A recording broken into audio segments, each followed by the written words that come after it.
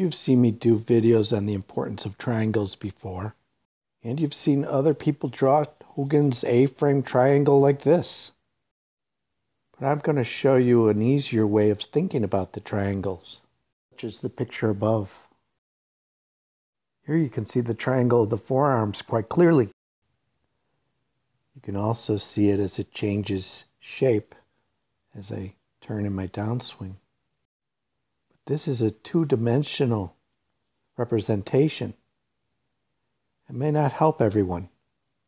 And from certain views such as this, we can no longer see the triangle, which often leads to the student having questions and not understanding the concept fully. So let's explore triangles. Today I want to show you a concept called triangulation. So it's a swing thought and actually mechanical practices for triangles where you could get the proper alignments for what we're looking to do and then get them all to line up at your front left instep. Okay? So the first triangle, I'm going to use a strap here because intuitively sometimes people don't get the concept. But if I use something like this in 3 dimensions, it makes it a lot easier. You can see the triangle. Okay, so I've got it lined up to my left foot, my left instep. Now what happens in the swing, if we stand up straight, okay, you see that triangle and I've got it stretched to my shoulders. If I go into the backswing, all right, I stretch this side, the right side, and the triangle turns. See it there. And when I come back down, I stretch the left side. My shoulder of the triangle, the shoulder side of the triangle up here comes down.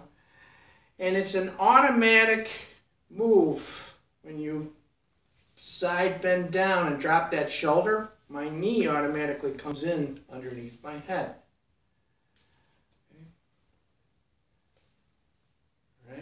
Then all we're doing is, when we finish the swing, okay, hands stay up all the way to here. I haven't done anything. Hand hasn't moved. Right hand hasn't moved. Okay. And I get to this position, and then I would just turn and let this go. All right. But this triangle is easy to see in this form. Used to call it an A-frame, from a point from your head down to your feet, but actually if you invert the triangle it makes more sense. And it's easier to think about that triangle simply pointing down to your left instep, and you can see how the top of the triangle moves in 3 dimensions. So it's like this. This stretches and then this stretches as you simply side bend and your knee drops under your head. So it's a very simple concept. We'll go a little deeper into it. I'm going to show you another triangle and show you how to meld the two. For great demonstration purposes, you can grab a hanger. Okay? And the second triangle is from your forearms down to your hands. It's not the shoulders. You could use the shoulders too, but you know, for right now, I want to use, for a reason, I'll use the elbow down to the wrist, okay? And the hanger can represent that. It's not perfect, but you can see the triangle, okay? See the triangle formed right there, right? So, if you form this triangle and you're in your stance, okay, all that's done is that when you turn, okay, that triangle, as it moves, you've just turned, okay? So you see the triangle still there.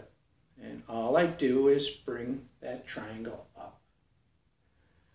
So a lot of people wonder how you get to the top. Now, to me, it's not that important, just get to the top.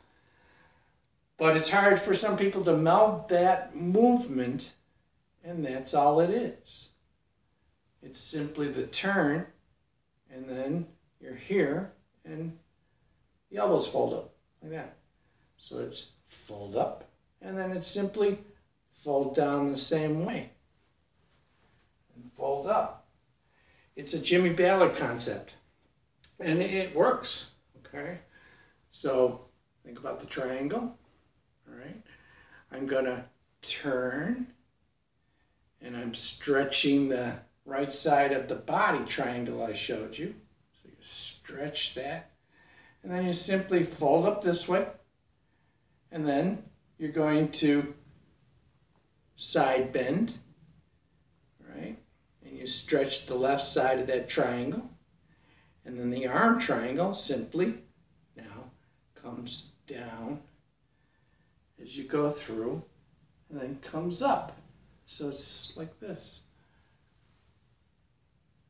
Oh, well, that's too simple. How am I going to get any speed doing that? You have this triangle, imagine triangle, and it is a real triangle for mechanics. You can simply, as you turn, and this triangle goes up, it'll look like this. So it's this, right? So all that's being done, you're raising the triangle, right? Now at the top, when you go to make your shift of the body triangle to the left side, the left instep, and you're doing your side bend and your shoulder drop, and everything else is automatic, okay? Your head stays there, you're all in balance. This triangle of the arms hasn't moved. Boom, like that. And now I've got this club in a balanced position, straight up and down almost. So this is just for a little swing now. All I have to do is shift to the other side and drop the triangle. Interesting enough, this triangle, if you're up here like this with your arms, and you bring the point of this triangle to match the point of the other triangle at your left front instep, that is power. You'll get an extremely smooth, efficient swing doing that. So it's triangle meets triangle. Triangle meets triangle. And I'm not putting any effort into that, and the club is whooshing. So you go, well, how do I get power out of that? I've seen you swing faster than that. Well, because you're here as you're turning, and this triangle hasn't moved, the tip of the triangle from your shoulder, your right shoulder, hasn't moved.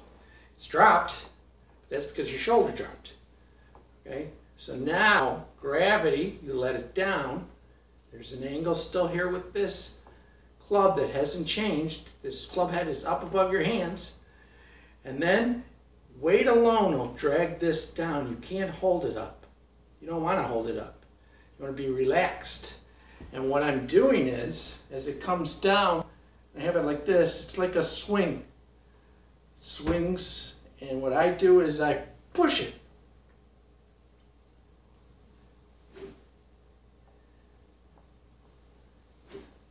I don't know if you can see what I'm doing. I'm pushing it like this with my hand. I have my hand set up like this, and I just pushed it from the top like that. I could do it with my finger. It's even a good drill.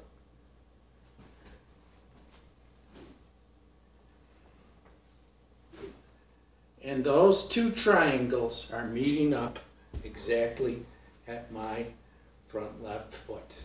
And then I'll put some graphics in so that you can see that. Let's get out there and use the power of the triangle. Be a ball striker.